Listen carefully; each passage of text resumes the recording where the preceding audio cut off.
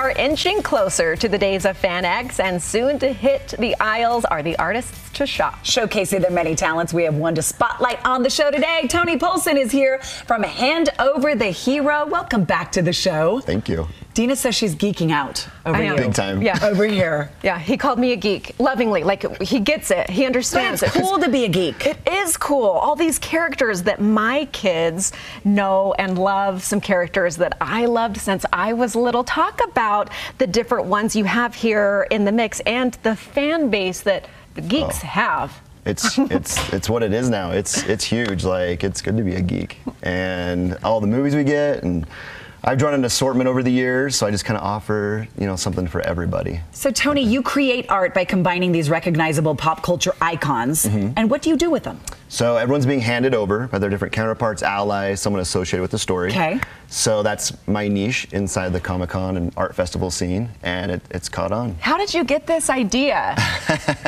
It started 10 years ago with a joke with my wife, with our cat being handed over for a Valentine's Day card, and luckily I have a bunch of supportive fans, and it's like I said, okay, wait, I just got it. There's a hand in every picture. And it's the villain. So see, Doc Ock is handing over Spider-Man. Aha. Yeah, here's Bowser handing over Mario. There you go. Okay, who's this guy? So that's his trainer. This is his trainer? And that's Charmander. That's Charmander. Do you know all of these? A lot of them. Is this Groot? Is this Groot? You got it. I knew Look, that you one. know it too. I knew one. How do these sell? Like, how do people react? I have to imagine they freak out like I did when you put these all down. So luckily, like I said, I have a killer fan base, always making new fans, but my stickers are well known because they're all waterproof vinyl. So I have people that have had them on their car for 8, 9, 10 years. Like water bottles, 6 years. Oh, you're totally putting this on your water bottle. Yeah. Look at SpongeBob. Who's handing him over? That is Squidward. Squidward is handing over SpongeBob. And it's pretty fun because Tom Kenny, the voice, actually sells that at his table. Does he really? Yeah, I have a lot of cool stories up after 10 years. These have caught on.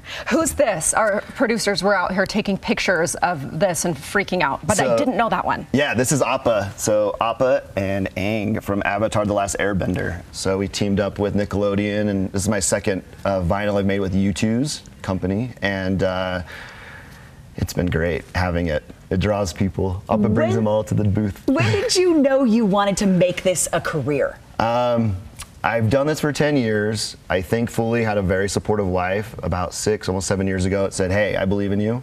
And she said, "Let's do this. You're 35 at the time. If you don't try this, you'll regret it." So thankfully, like FanX that's where I started 10 years ago. And I thankfully am able to do this full time and travel. Talk about the evolution from that first FanX here to traveling all over and blowing up. Just growing, obviously, the selection of characters and fan base and making connections with the studios and whatnot. And yeah, there's some. Do you connect with the studios at Comic-Cons some of them, FanX? yeah. It's been fun to mingle with them, and they always like different iterations of their characters. You're so good at that. Wow.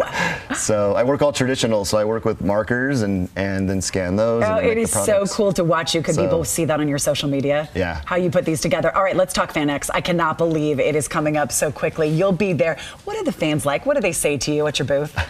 I tell everyone this. I'm like, FanX fans are a fan of FanX. Like, they love the convention. And like other ones that are Friday, Saturday, Sunday, FanX is Thursday, Friday, Saturday. So Saturday's a madhouse. Friday's a madhouse, Thursday's a madhouse. It's crazy. What are you working on that's new for this year? Do you have a new character in the works? I always have new characters in the works, so those are secrets. So you have to go. Like a lot more Spider-Verse stuff. Yeah, you got to find us. Are there questions like can people make custom orders when they come to FanX with you? Yep, I do commissions, not on site because I'm just too busy, luckily.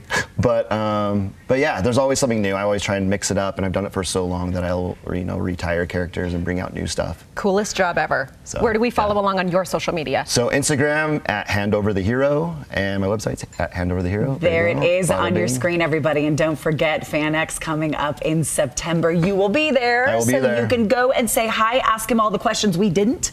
I'm sure you get crazy ones from fans sometimes. Bring them on.